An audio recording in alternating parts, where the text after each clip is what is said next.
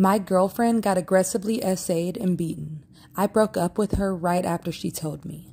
This is what happened. I was dating my girlfriend for 7 months. She wants to go to some sleazy club with her friends. I told her that I didn't want her to go. We had a huge argument about it. She said, "You don't own me and I can do whatever I want." You know, that kind of bullcrap. I told her if she went, then I'm breaking up with her. She said that she wouldn't go and then dropped it. Saturday night came. I hadn't heard anything from her all day. At 4 a.m. on Sunday, she calls me crying. She told me that she got essayed and beat up. She went to the club anyway.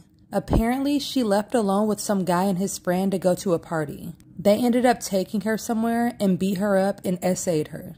I had so many feelings about this, none of them pleasant. I told her that if she went to the club,